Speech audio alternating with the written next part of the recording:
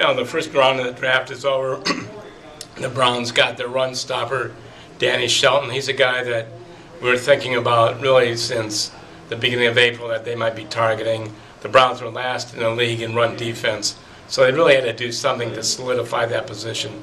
And we learned just tonight that maybe Phil Taylor's knee isn't 100%, so they really had to go in that direction.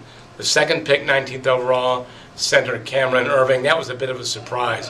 But now he can play right guard and challenge John Greco for that position.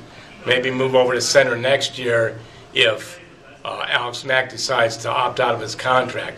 A bit of a surprise they didn't take the pass rusher, Alvin Dupree, with that 19th pick.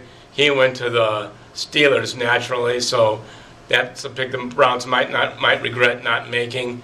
But so far, I think it's been a good draft. Okay, second day of the draft coming up, pick 43 overall.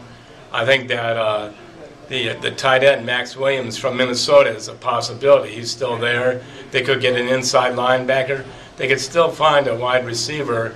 Who knows, maybe that Dorial Green-Beckham, he has a history of off-the-field issues. He might still be around when the Browns are picking.